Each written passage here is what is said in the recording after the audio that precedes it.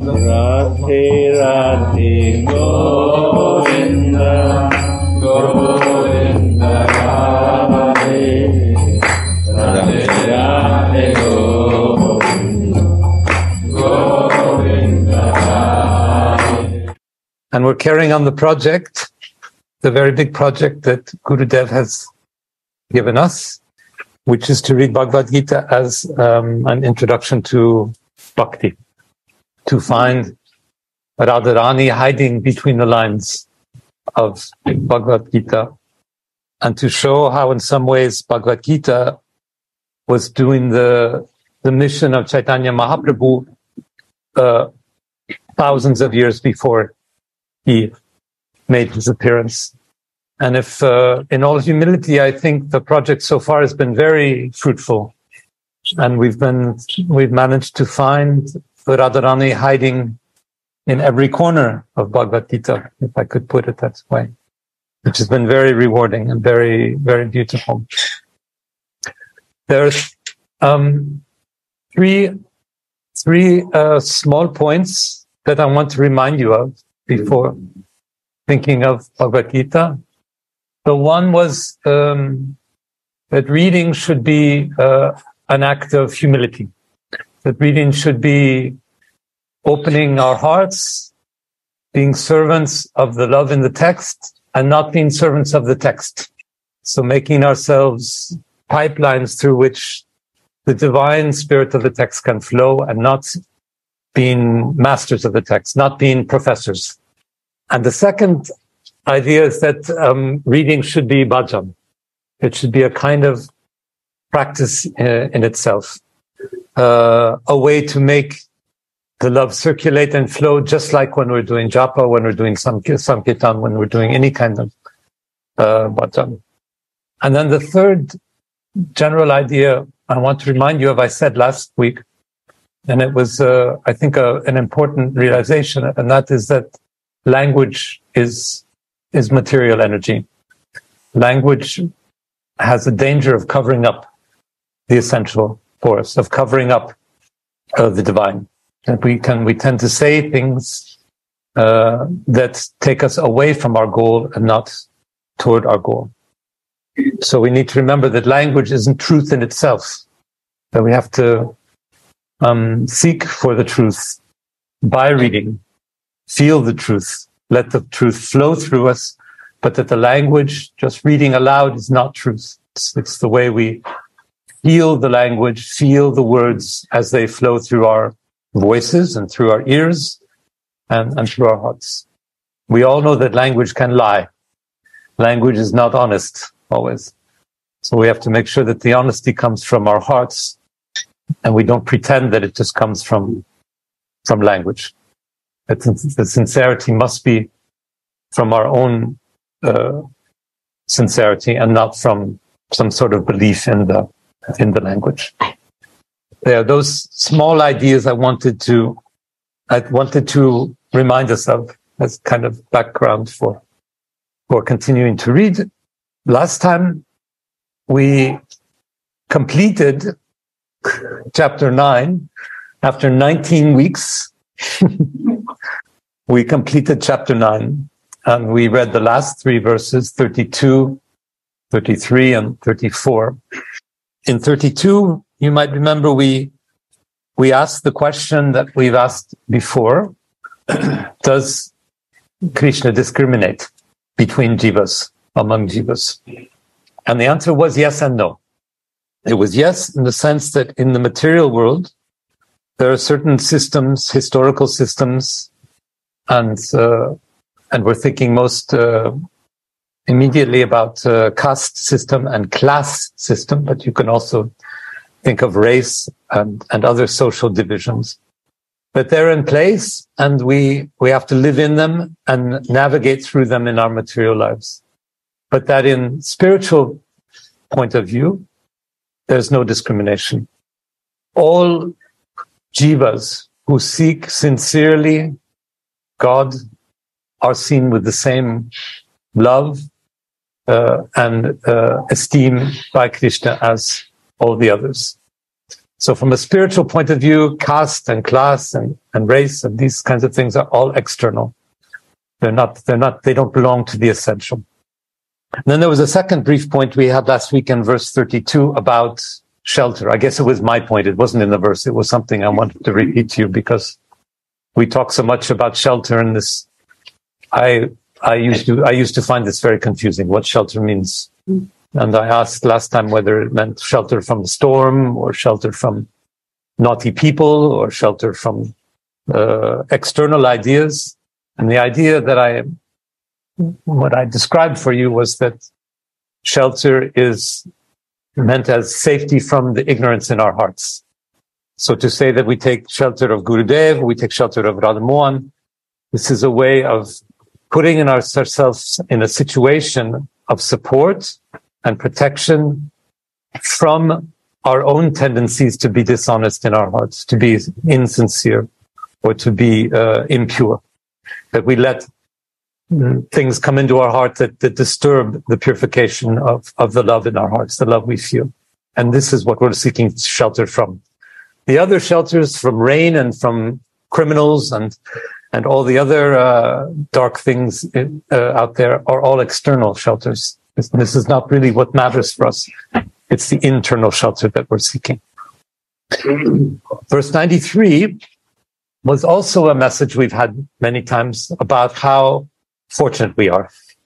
If I wanted to condense the most important part of the verse, it was about how unlikely our spiritual process is, how lucky we are to have come so far, in part just to have found rebirth as human beings who have souls that are so evolved and are so close to coming to the goal of full realization on the first. And then the second is that reading Bhagavad Gita, associating together, taking the shelter of a guru, these are all terribly, terribly auspicious advantages that we have, and that we're so very fortunate to be in this place, which is also a bit of a motivation for us to take the next step, to continue the difficult task of moving forward in spiritual evolution.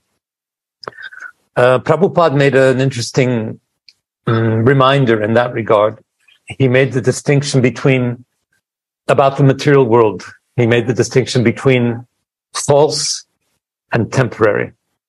In the Christian or Abrahamic perspective, the world is false.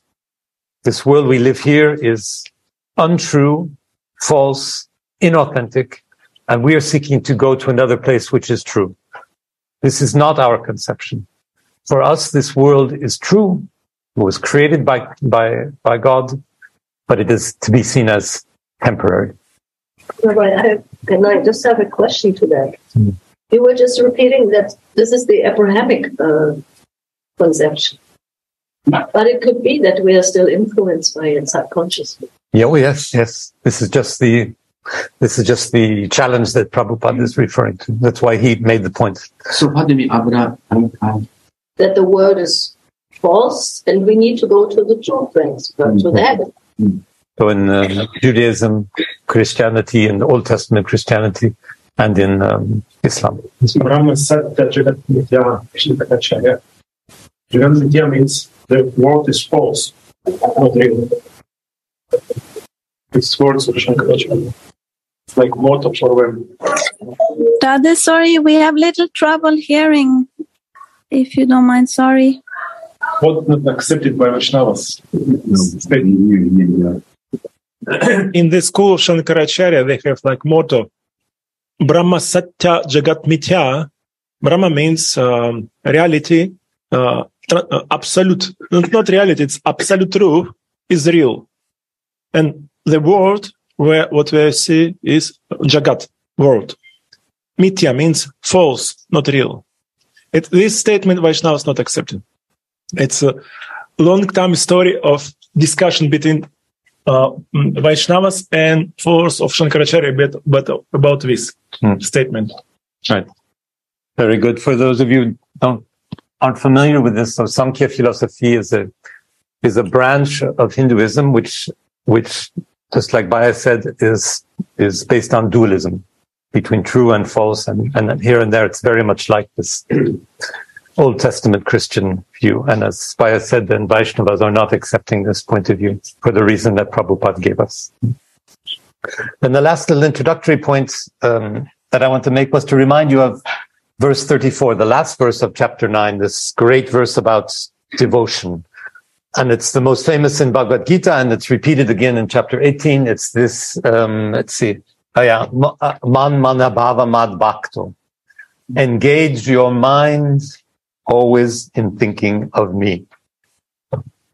And then I used the occasion last time so this is the one thing we have to do. If nothing else, in all our practice, engage our mind in thinking of God, and we'll make progress. So the most simplest form of bhakti is that. And why is it bhakti? Well, this is the part that I wanted to comment last time. It's about absorption or engaging your mind. I think Prabhupada uses the word absorption, being completely inserted into the activity.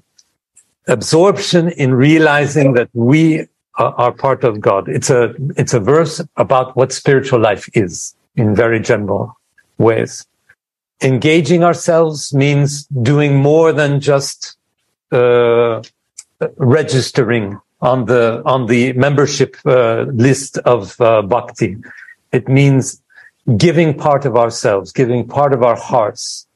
Engaging means giving part of our spirit, doing it in a way that it matters to us. It makes a difference for us.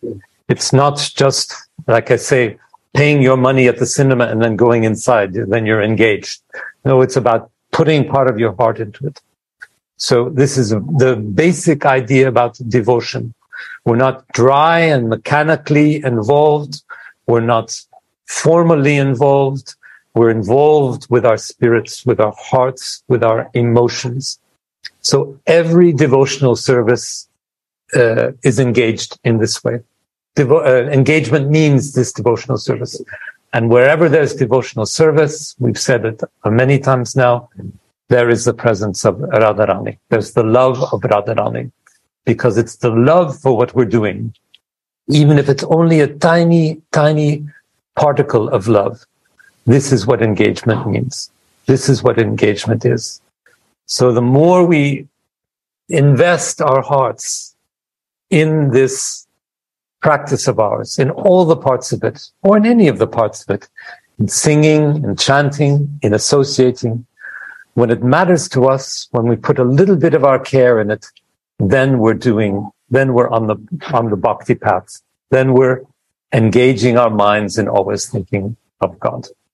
So this idea of engagement is what sets bhakti apart.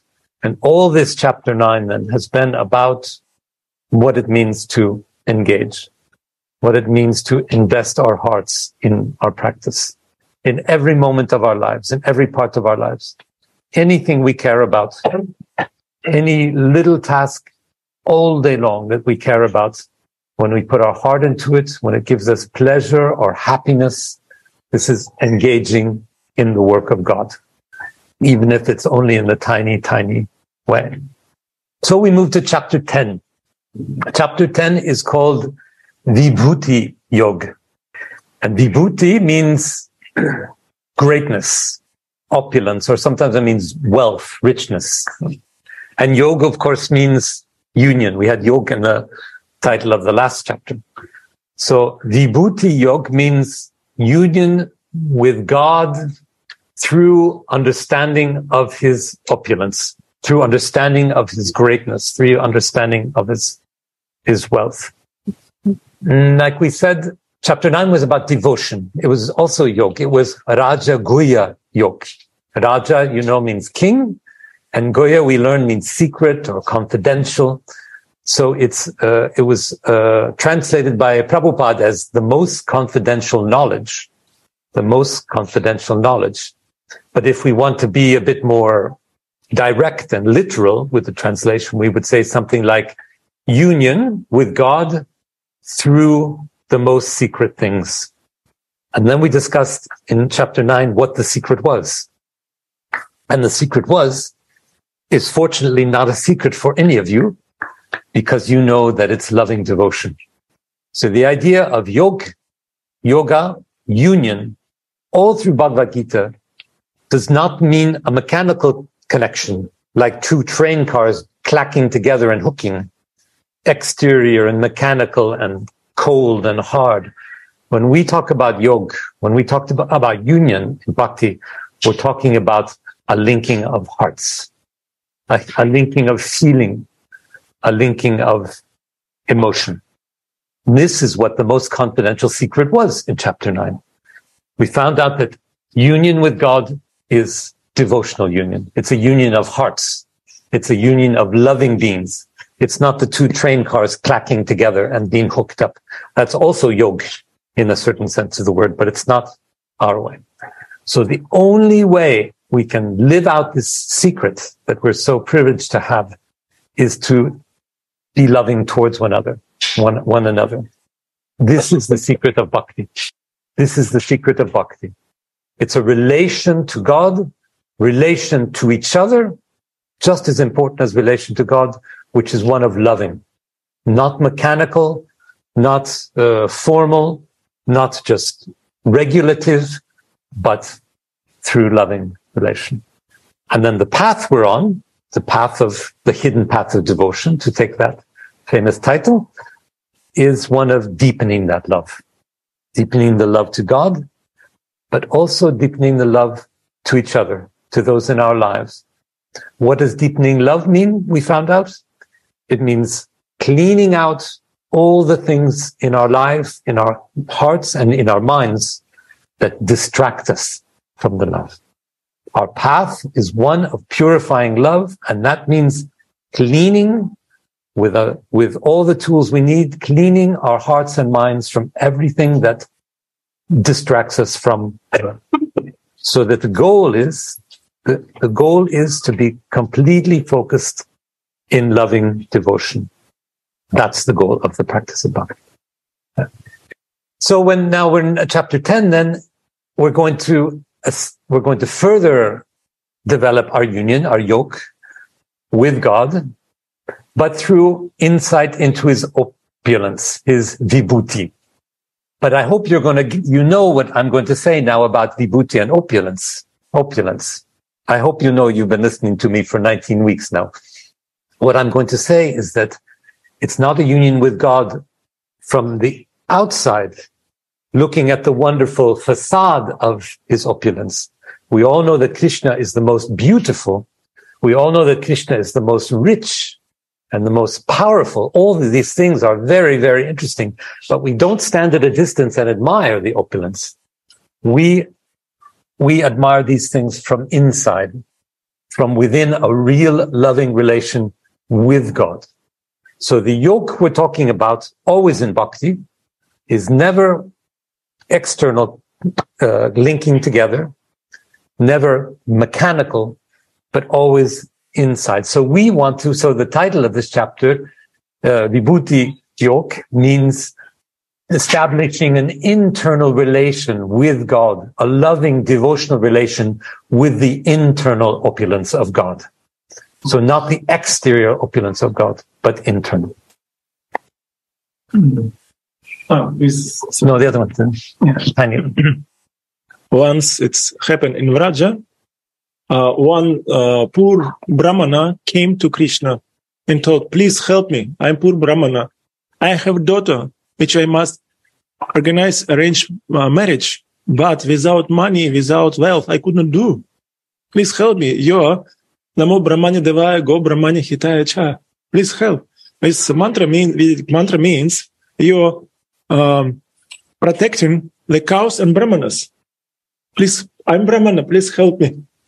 And Krishna answered, "But I'm just a coward boy. Why you came to me? I have not nothing. My father has, but I have not." And then he started to think, because this person addressed him, not his father, and started thinking, what is my wealth? And he understood, I don't want to give my wealth. But he addressed, and I decided to give something. Okay. And he thought, okay, take my radha. Because it's only my wealth. And what's after happened, they put radha on one, how to say, Scale. And on the other place of this scale, what's as gold. They try to measure how big wealth is, but they could not. They putting this gold, but not working. Until I remember they put leaves of tulsi, something like this. Only after this.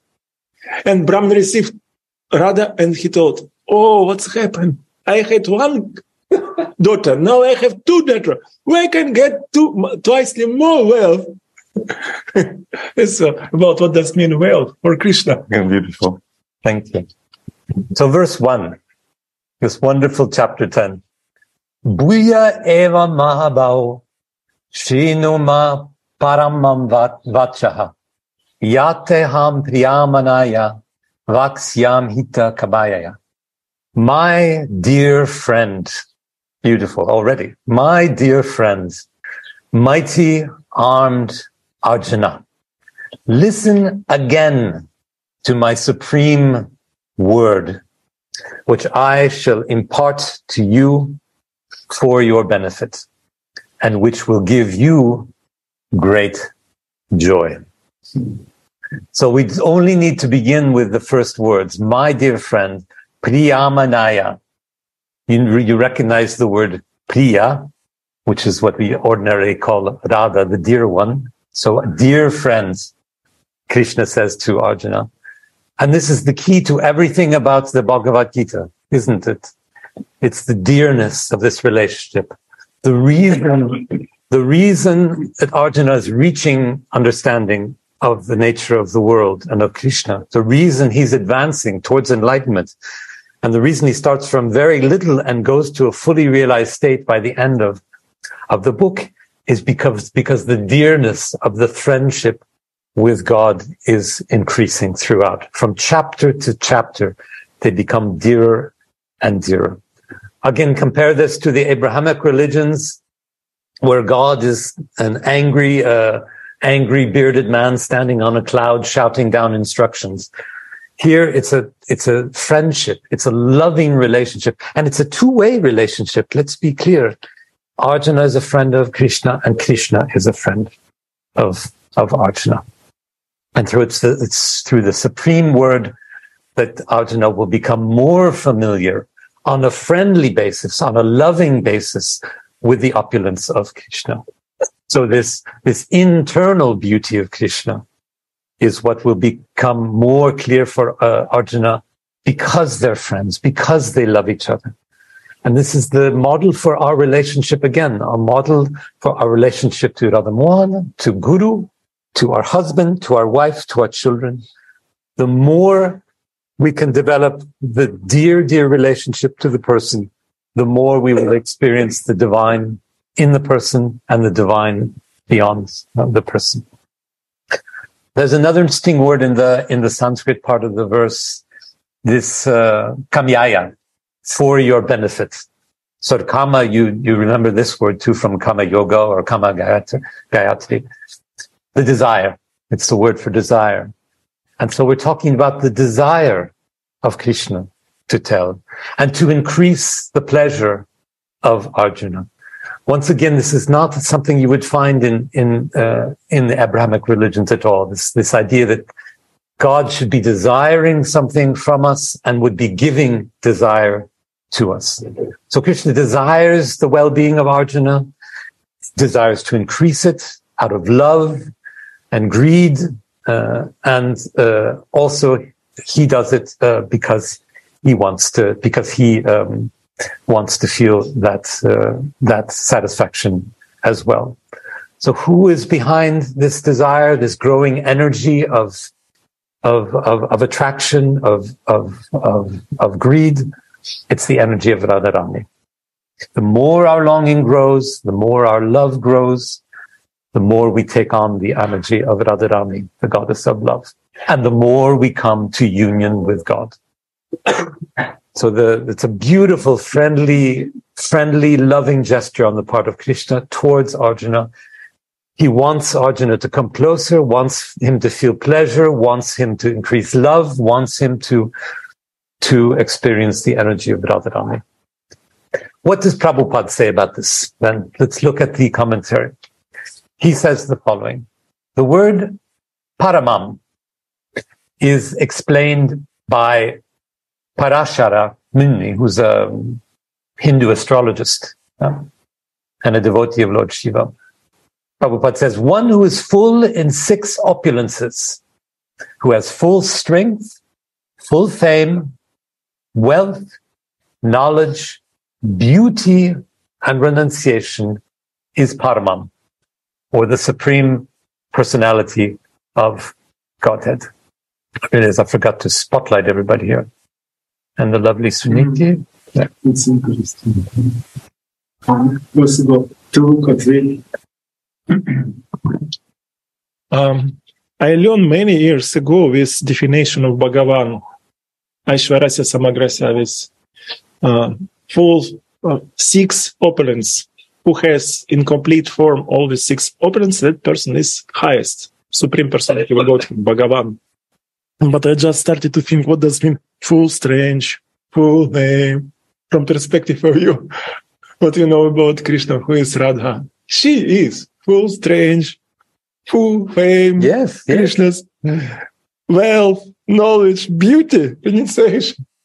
I just understand this how to say, definition of Bhagavan. I heard from one Rasika Vaishnava, he told, from many definitions of Bhagavan, this is most not Rasika. But now I see it's Rasika also. Radhe. It's good, it's mercy.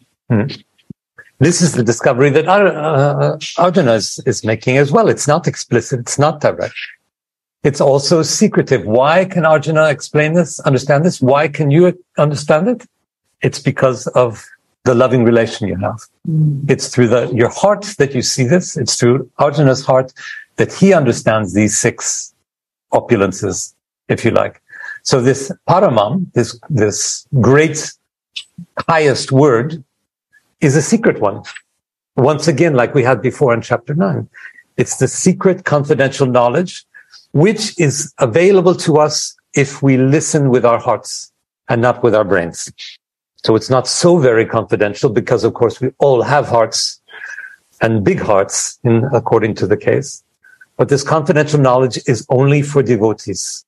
Once we become a devotee by opening our hearts, by feeling what we're hearing and not just hear it with our intelligence, our logic, our philosophy, then we can see it. Then we can understand it. So it's a key. Love is the key. Love is the code book to the universe. Once we understand the Da Vinci Code, which is love, then we have access to all the riches of Krishna. Just look at it through our hearts. Everything we hear in our ears through the heart, not directly to the brain. Put it through the code book, through the rose-colored glasses, as we say in Europe. The loving glasses that turn everything into something loving and beautiful. It has to be this way.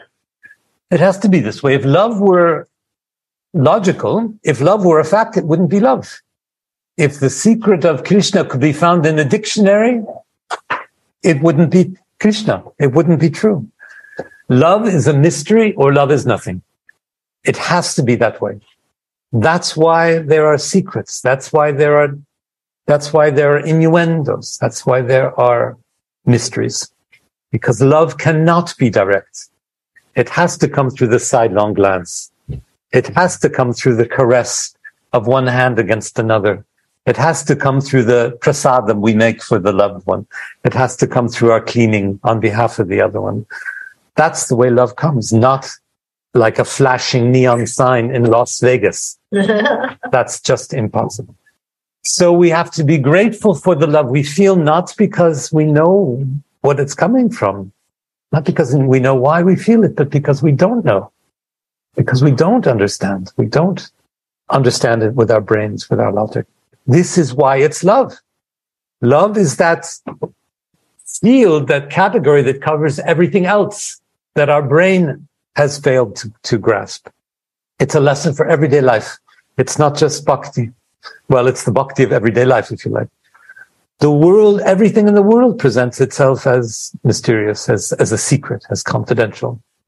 There's so many things in the world, just little things that we can see every day, that we can only understand if we use the love code book. Open the love code book and say, why is that child acting that way? Why is that man acting that way? Why is she happy? Why is he sad? Why is he angry? If we look at it through the love code, we can understand it. So many things, far more things than we can understand by applying our logic to it. So if we took the challenge, if we really took the challenge of greeting life in terms of love given, love taken, love needed, love shared, too little, too much, too deep, too light, if we really took seriously the project of meeting life with love, it would change everything. It would change the entire workings of the world. Radhe, Uddhava Prabhu. Yes, please. I would like to ask you, you mentioned today, you speak about opulence of God, internal opulence of God and external opulence of God. So is it more or less the category of Vaidhi Bhakti and Raga Bhakti? I'm going to really simplify and say yes, more or less. It's much more than that. It's much wider than Vaidhi Bhakti is, of course, practicing the set of regulations, rules and regulations, religious practice as following the rules. This always keeps us external. So this is the external opulence is all you're going to find through Vaidhi Bhakti, yes. But I think there are other ways of also just staying outside the opulence, not even doing any kind of Vaidhi Bhakti practice or any practice. But very simple terms, yes, you're absolutely right.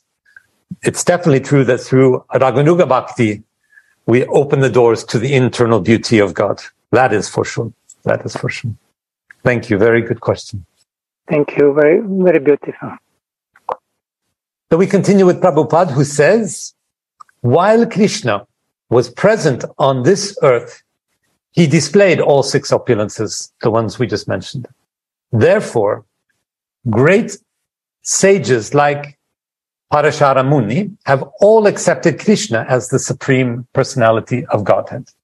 The challenge is, once again, I don't want to spend so much time on this point, but these opulences appeal to our tendency to look at God externally, to admire these opulences from the outside. And what Krishna is inviting Arjuna to do is to develop a devotional relationship to him so that he can deepen his understanding of God from the inside through seeing the mystery underneath.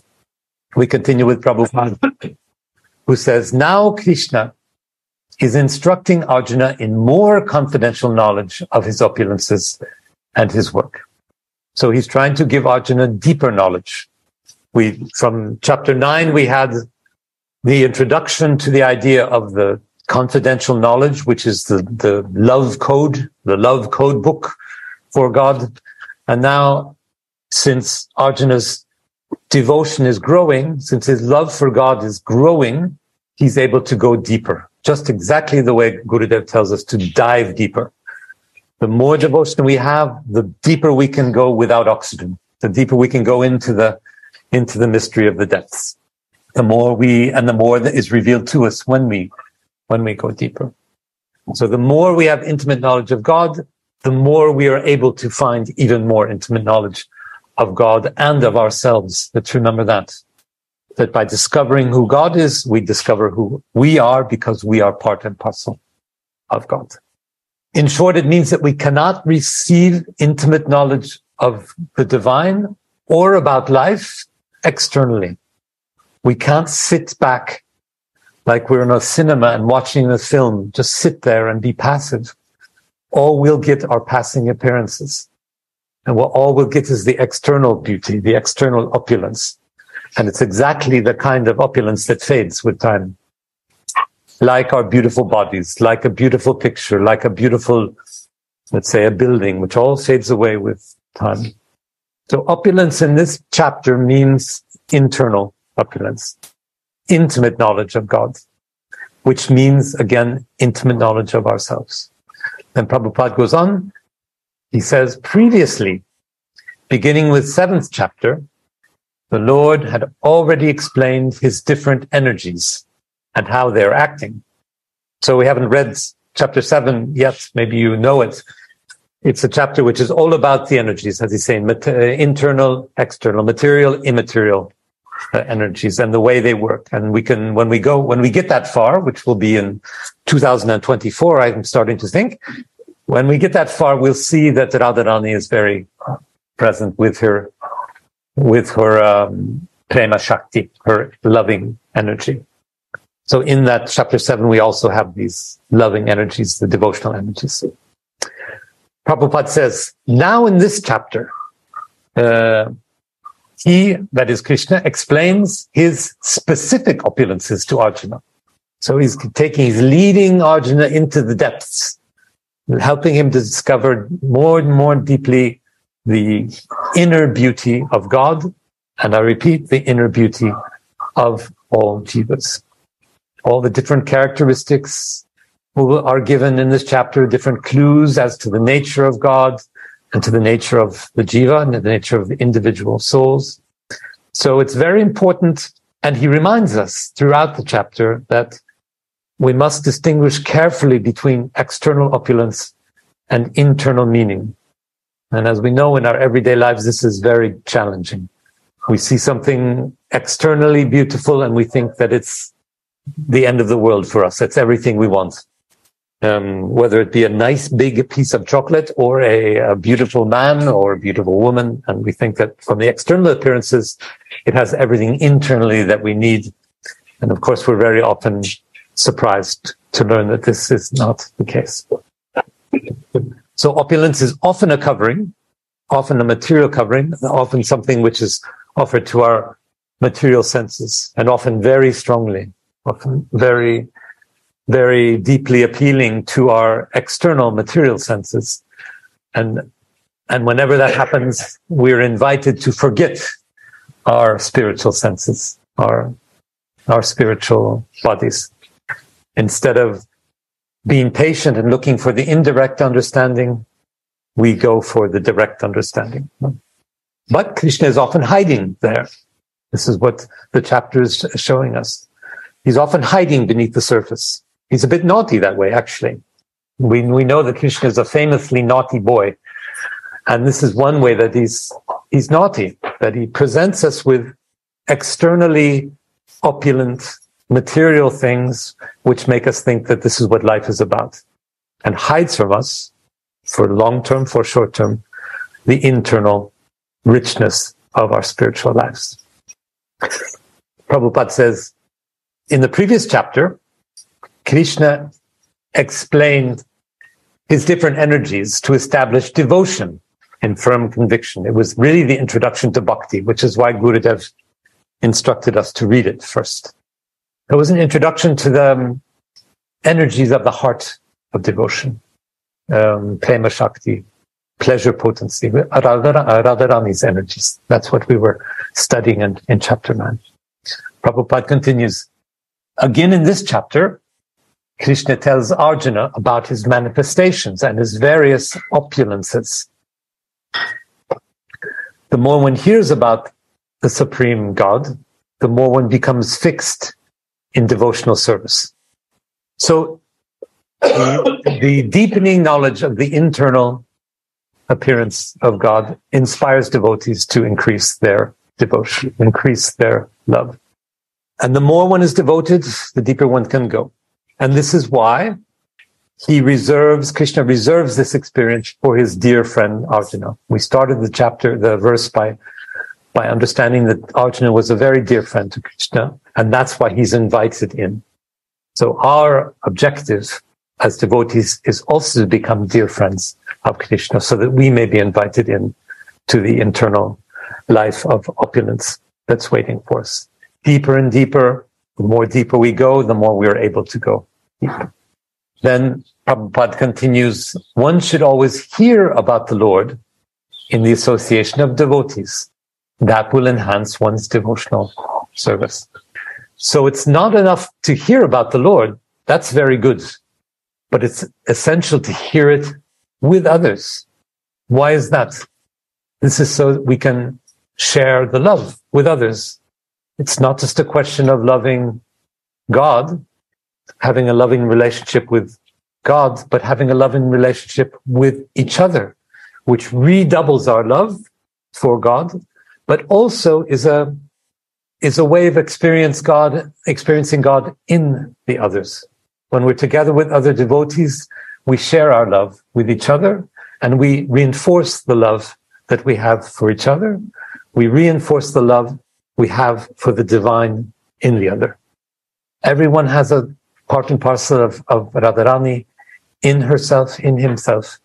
And the more we are together in association, in discussing, in talking, in singing, in chanting, in praying, the more this deepens. Everything we do together, and not only devotees, everything we do together with a pure heart, we know this from experience, deepens our understanding of divine love and deepens our understanding, therefore, of God.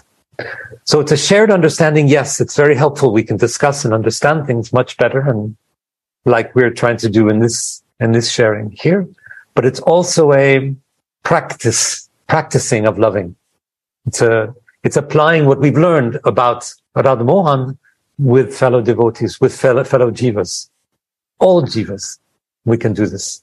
Maybe we prefer our devotee brothers and sisters, but also we should do it with our husbands and wives, with our children, with our colleagues, with our friends, and with strangers. We're always developing our love. There's no love lost. Sounds like Shakespeare, doesn't it? There's no love lost in loving a stranger and giving a gentle pat on the back to a stranger. We're getting closer to divine love every time we do that. There's no love lost. Every love we give contributes to advancing us towards purifying the love in our hearts and coming closer to Radha Mohan. So we should be as loving as we can be, essentially. Prabhupada then goes on. Discourses in the society of devotees can take place only among those who are really anxious to be in Krishna consciousness. Others cannot take part in such discourses. So this is discourses talking about love. I don't think he's contradicting what I just said about loving people who are also not devotees. I don't agree that he's contradicting me. I think he's talking about sharing the ideas, sharing the words of the sacred texts and the Bhagavad Gita and others. Yeah. But we do need to have open ears. In order to share ideas like we're doing here, we need to have open ears. And our ears are not opened by logic, they're opened by tenderness. They're opened by sharing. They're opened by devotion and love. Our ears are spiritual. Our ears are not mechanical. They look kind of silly and clumsy, and they don't always work very well, but they're spiritual tools, these ears. They look material, but they're spiritual tools. Why? Because they can take in the loving mood of the message from others. It's kind of a song of love. Bhagavad Gita is a song. Gita means song, of course. The song of Bhagavatam. So we need to have our spiritual ears open. And we almost need to conduct a spiritual orchestra. Hear all the different instruments of the spiritual orchestra playing into our ears, the different facets of love playing, the piccolos and the violins and the trumpets and the oboes. They're all different moods and spirits of the symphonic loving sound that's coming through the air into our ears. So this is really the secret of sharing, of Harikatha. It's that yes, the content is important, the discourse is important, we need to understand, but we are sharing much, much more than content. This is why association is so important. We're sharing love and devotion. I would even go as far as to say the content matters less than the experience of the sharing. I'm not sure that others or Gurudev would agree with me, but I'll risk that statement. So I told the story once in a Zoom, but I wanted to just tell you again that sometimes I'm sitting in my office in Paris all by myself, feeling a little bit isolated. And in the bigger Zooms, particularly the Japanese Zoom, then the translations are going on and we're talking and we're reading. And sometimes nobody knows, but I sneak and I click on the Japanese translation to listen to the translation of the Japanese. And of course, I don't understand a word, not one word. I couldn't say hello in Japanese, but I feel it. I feel the form. I feel the emotion. I feel the devotion coming through our wonderful team of Japanese translators. There are a few of them here, like Kishwari and Namani. And it's just wonderful. I don't understand a thing with my brain, but I understand everything in my body, in my heart. And then I quickly click over before someone asks me a question about what I just heard. So finally, then the last little comment of Prabhupada in this verse is, the Lord clearly tells Arjuna that because he is very dear, for his benefit, such discourses are taking place. Krishna loves Arjuna, and so he's sharing with him. This is the message. It's because of the love and through the love that the sharing is happening. Discourse, that's Prabhupada's word, written in English. It's not a translation. Discourse means two ways. Sharing, exchange. Maybe we could start to make it close to the word anurag, which Gurudev often explains to us. It's not quite that, but what is important about discourse is that there are two sides. There cannot be one side. There must be a sharing. You give, I receive, I give, you receive. So the emotion is somehow shared, not just words. The waves of sound, the music of the voices, the tone, the volume, the expression.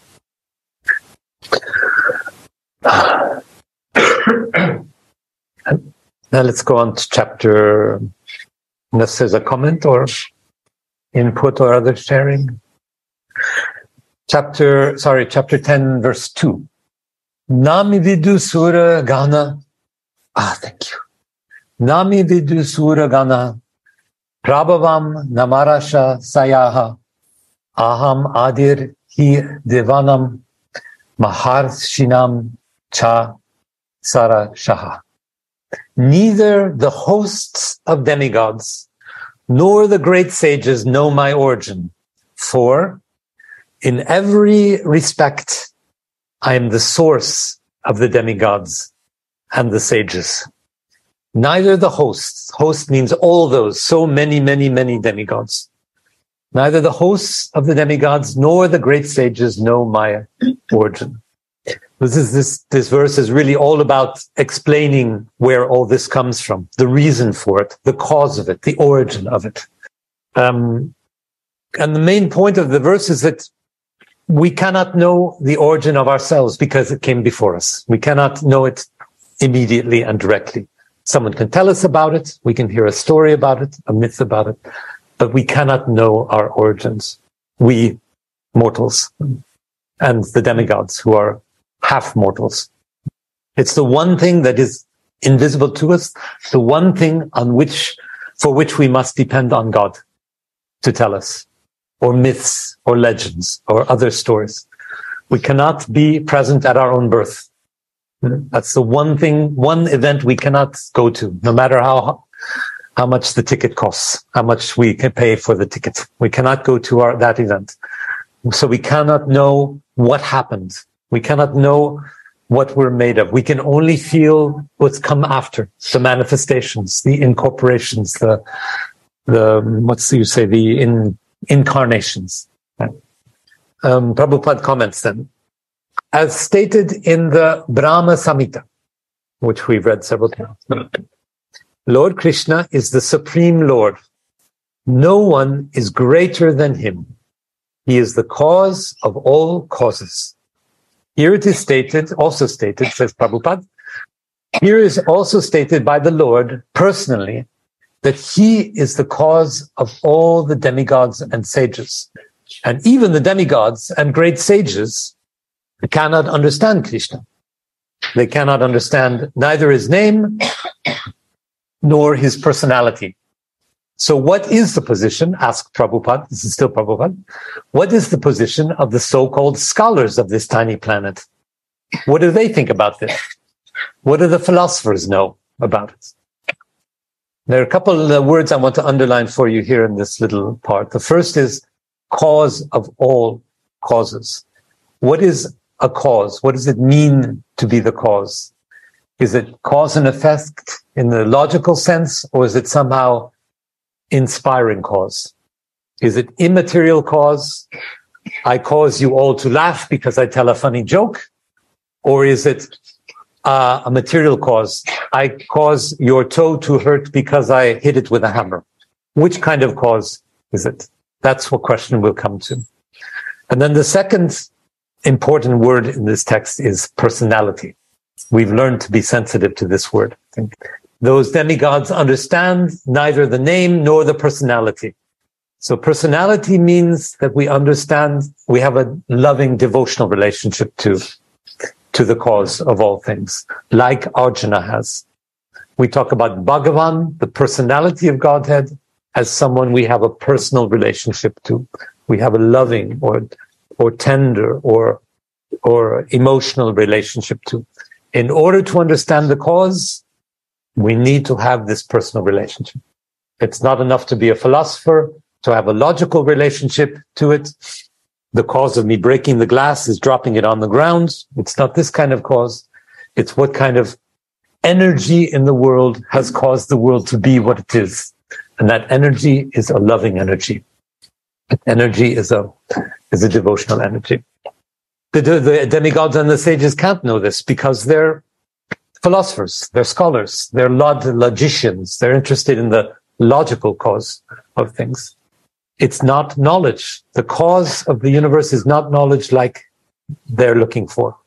It's not the knowledge of which caused the glass to break on the ground. It's knowledge of the kind, what kind of energy motivated this person to fall in love with that person? What motivated that person to become a teacher for that person? What motivated that person to become a mother for these children? Or that person to become an architect and make beautiful buildings? It's that kind of internal, energetic motivation we're talking about. And that energetic motivation has an origin, has a cause that we all know. It's loving energy of Radharani. At the heart of any immaterial cause, at the bottom of it, if we go back and back and back to the beginning of any immaterial cause, anyone, I promise you, it's love at the source. It's love at the source. And if it's love at the source, then it's our dear Radharani at the beginning of everything that's immaterial in the world. Any action that motivates human beings to do things, any origin that makes any human being undertake any project at all, it may be many things, maybe chain of many causes, but at the origin, it's love. Love is the basis of everything that happens in the hearts of human souls. So the divine truth about the world is not available to the demigods, it's not available to the sages, because it's not logical, it's prema. You can only understand it if you have a personal relationship to the thing you're trying to understand, namely the origin of the universe, the cause of the universe. Sorry. So all the impersonal relations of the demigods and the sages won't help. We need to have the loving relation, which is a personal relation.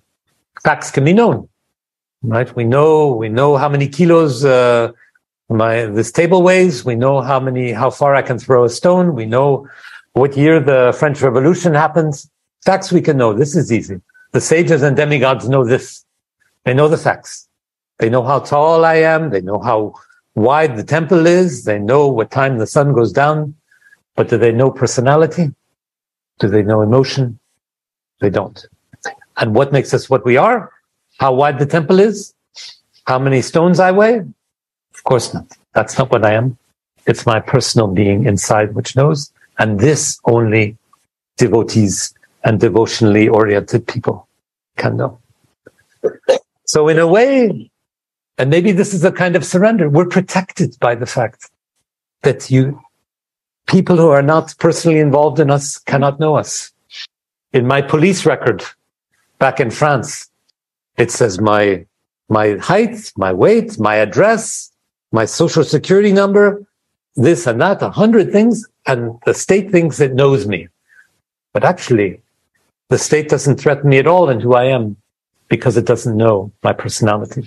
It doesn't know the loving interior part of me. So in one way I'm protected, in another way I'm in great danger, but let's not go with that one. But in terms of the integrity of who I am in my soul, I'm protected by the fact that only a lover can know me, and not a mathematician. Prabhupada continues now. No one can understand why this supreme God comes to earth as an ordinary human being and executes such commonplace and yet wonderful activities. So we cannot know this. This is Prabhupada. I don't know if I was stealing from Prabhupada or Prabhupada stealing from me, but we're saying basically the same thing there. One should know then, Prabhupada says, that scholarship is not the qualification necessary to understand Krishna. Even the demigods and the great sages have tried to understand Krishna by their mental speculation, and they have failed to do so. So Krishna cannot be understood by mental speculation or philosophy or logic, only by feeling, only from the position of a devotee, which again is why devotees are so terribly, so wonderfully fortunate. Prabhupada says, in Srimad Bhagavatam, it is also clearly said that even the great demigods are not able to understand the Supreme Personality of Godhead. So Prabhupada gives more evidence from the Shastra. Then he continues. They can speculate to the limits of their imperfect senses and reach the opposite conclusion of impersonalism. So people who don't see God and other jivas as personalities, as personal souls, they can reach the opposite conclusion of impersonalism, of something not manifested by the three qualities of material nature, the three gunas, or they can imagine something by mental speculation, but it's not possible to understand Krishna by such foolish speculation. So demigods can do all they want in terms of speculation with their material senses to try to understand Krishna, but they're not going to get anywhere, says Prabhupada. They're not going to understand the origin. They're not going to understand the cause. They're limited in their understanding by their material nature. We could say here, we could remember that we talked before about Brahma. Brahma is the reality, the ultimate reality, the absolute reality. I think I described it before as the sum of all the things that exist. And this can be understood through the rules of cause and effect. We can add up everything that is. If we were very, very smart, if we had a supercomputer, we could add up Brahma. We could envelop it and summarize it and make a model of it, if you like. That would be possible because it's finite. It's finite. But Bhagavan, the personality of Godhead, goes beyond. Personality of Godhead is everything that exists plus the love that exists, plus the energy of Radharani. So God is everything that is plus personality. And this is the part that cannot be explained. So the cause of Brahma maybe is explainable, but the cause of Bhagavan is not explainable. It's only through the spiritual senses we can perceive what the world is. It's only by exercising our devotion, seeking to love, desiring to love, wanting to serve Radharani in her loving relation with Mohan, that we can understand the cause of the world. Prabhupada is now going on. Here the Lord indirectly says that if anyone wants to know the absolute truth, here I am present as the Supreme Personality of Godhead. I am the Supreme. One should know this, although one cannot understand the inconceivable Lord who is personally present. So this personal dimension of God is not available to us, according to Prabhupada. He exists, but he's not available to our understanding unless we are engaged in a devotional relationship with him. Prabhupada goes on, we can actually understand Krishna, who is eternal, full of bliss and knowledge, simply by studying his words in Bhagavad Gita and Srimad Bhagavatam. Well, simply studying his words in the way that Prabhupada says we should study his words, by understanding these two texts as texts of bhakti. So both Bhagavatam and Bhagavad Gita or Prabhupada are bhakti texts telling the story of devotional service. So we need to read them carefully according to Prabhupada, but we need to read them with our hearts. We need to read them as documents about devotional service. And essentially that's what chapter 10 is doing here. It's telling Arjuna how to go deeper through devotional service and understand the cause of the universe, the cause of God. And the more that love that connects Krishna and Arjuna, the further Arjuna can go in finding the spiritual knowledge, not the facts.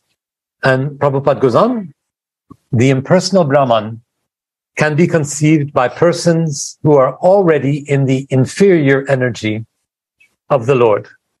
But the personality of Godhead cannot be conceived unless one is in the transcendental position. So once again, he's making the same claim about Brahman as the ultimate reality can be understood by people in lower positions, but the higher position held by those who are doing devotional service, those are the ones who can understand the personality of God. So impersonalists can look around anywhere and explain whatever you like, just from the surface.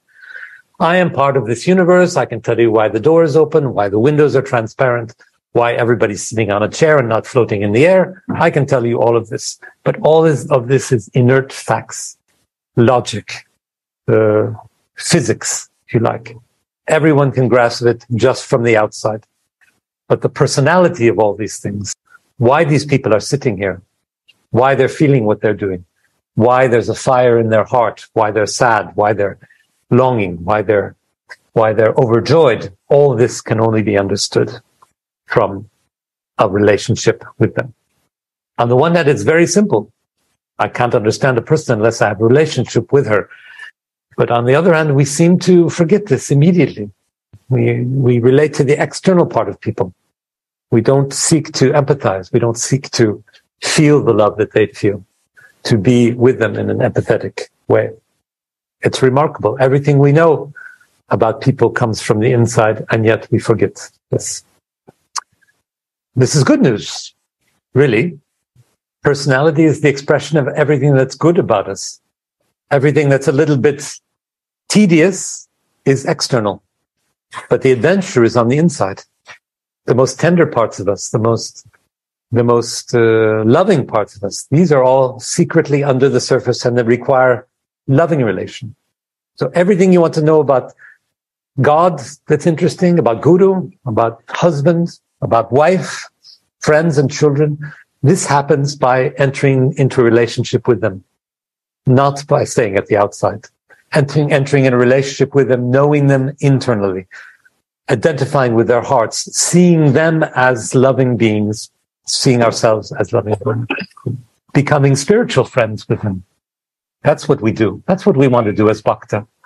Become spiritual friends with everyone. Developing spiritual trust. This is what will protect us, our hearts, and will let us become closer to God. That's what keeps God close to us in our hearts, this confidentiality. So we can't know what the personality of God is unless we're inside, unless we're driven by a love, unless we're driven by the love for love. I want to love your love. I want to know your love. I want to know your loving. This is what Radhika says every day to Mohan. I want to love your love. I want to see us in love. I want to do it again. Go back to the Kunj. Relive this love. That's what I need to tell my annoying work colleague every day. I want to see the love in your heart. Where is it? Let's find it. It's there. Of course it's there. To identify the loving energy of Radharani in every person we have to do with. This is doing the work of Radhika when she's preparing for her midnight feast with Mohan. It's the same work, much more modest level, It's the same exercise. Enhancing the love, making the love live, liberating the love. This is the work we do as bhakta. This is the work we do as devotees. And we do it on the model of Radharani. This is Manjari Bhav. Prabhupada continues. Because most men and women, let's say, cannot understand Krishna in his actual situation, out of his causeless mercy, he descends to show favor to such speculators in the form of Chaitanya Mahaprabhu, to show loving relations to the world and to experience them himself. He incarnates as Mahaprabhu. This is Prabhupada, of course, saying what's obvious to all of us who are following bhakti, that the reason he comes in this form is to show favor to spectators of those who are interested in knowing what loving relation is. So yes, it's a double, well, there are three reasons, but the main reason is for Krishna to experience what it's like to love and to be loved, not just to be the opulent, powerful, beautiful Krishna who's loved by all, of course, what he always was anyway, but to actually be inside this love and feel the love and feel the passion, feel the bitterness, feel the longing, and feel the fulfillment of love, and to show us how to do it. This is why we read the Leelas, to understand and to explore all the nooks and crannies and corners of the ability of a human soul to love. That's what we're reading every day in Vilapakus Manjari Radha Rasa Sudaniti. It's all the little angles of love that we are capable of in our hearts, because we are a reflection of the hearts of Radha and Mohan when they're living out these adventures every night in the Kunj. Prabhupada says, yet despite the Supreme Lord's uncommon activities, these speculators, due to contamination in the material energy, still think that the impersonal Brahman is the supreme. They still think that the totality of reality is all there is, that there's no love which is energizing it. And it's because, says Prabhupada, they are impure. Their hearts are impure. That they're covered, they have material coverings, just like ours in our primitive phases of bhakti. Our hearts are covered. We're not seeing the world as a place of love. And it's our task through our practice to clean off our hearts, to dust it off, to scrape it off, to purify it of all the inputs that distract us from love and from seeing the love in others. And once we see the love in others, then we see the world as a place of love. And we understand that God is a personality and not just a mechanical, inert Brahman. This is again the revelation of Mahaprabhu. They cannot know Mahaprabhu because their hearts are not open to see that God is a loving relation. You can't see this through material senses. You have to see it through the spiritual senses, through the heart. So this is why Prabhupada goes on and says, only the devotees who are fully surrendered unto the Supreme Lord can understand this by the grace of the Supreme Personality, that He is Krishna. So surrender, let's understand by that, opening our hearts. And when we open our hearts, the first thing we see is the hearts of others, because hearts communicate with hearts. Lovers communicate with lovers. Lovers don't communicate with robots. Lovers don't communicate with stones. Hearts communicate with hearts. When our hearts are uncovered and free, we see the hearts of the others and we help them to uncover their hearts too, to clean away the material coverings on their hearts. This is what surrendering is, or one way of understanding surrendering. It's giving in to the idea that we are not the body, we are not mechanical, we are not material, we are hearts, we are lovers. And then it's a chain reaction, like a nuclear explosion. My heart liberates your heart liberates his heart, her heart, and Gurudev multiplies the effect, and then it grows bigger and bigger, and suddenly we have hearts liberating hearts, liberating hearts. This is our ambition as bhakta. This is the full release of the energy of Radharani. When hearts lead to other hearts being liberated, then Radharani is smiling. Then she's liberating the heart of Mohan, and she will have been a good guru to us. Then Prabhupada says, and we're going to finish now soon, I think, for today, a little bit early today for special reasons. Prabhupada says, the devotees of the Lord don't bother about impersonal Brahman, about the impersonal Brahman conception of God. Their faith and devotion bring them to surrender immediately unto the Supreme Lord, the devotees. And out of causeless mercy for Krishna, they can understand Krishna. The devotees can see Krishna and understand him because they see him through spiritual eyes. Let's remember what mercy is. Mercy means causeless goodness. Remember, the whole chapter is about what is the cause of the universe. And the answer is, for bhakti, there is no cause. It's mercy. It's goodness which we receive without having to pay for it, without earning it, without deserving it. It's a gift which has no give back. There's nothing giving back. The cause of the universe is mercy itself. In other words, there is no cause. It's just God's love, which gives and which we give, and we get it back. We give, and God gives, and love goes round and round in an endless cycle of giving. And with Radharani's energy driving the entire process. So we surrender immediately unto the Supreme Lord, and out of the causeless mercy of Krishna, we can understand Krishna. Only by understanding that there's no cause, or that love is the cause and love has no cause. Love just is. You don't earn love, you have it. That's the beauty of it. That's what mercy is. You don't have to earn anything. You don't have to earn it. You don't have to pay for it. You just have to receive it. Open yourself and receive it, and then, of course, keep it. Finally, no one else can understand him, says Prabhupada. So even great sages agree. What is Atma? What is the soul identity? What is the self, soul self? What is the Supreme? It is He whom we have to worship. It just is. We venerate, we recognize, and that's what our spiritual self is. It's He who is. It's that which is. Tattva in Sanskrit. It's that which is. That's all there is. That's the only explanation. It's the love which is, which organizes the world, which energizes the world, and through which we live and which flows through us. So we surrender, and we're just letting it happen. We're letting love. That's what surrender means, and that's what our practice needs to be. And there we stop. Radhe Radhe Govinda Govinda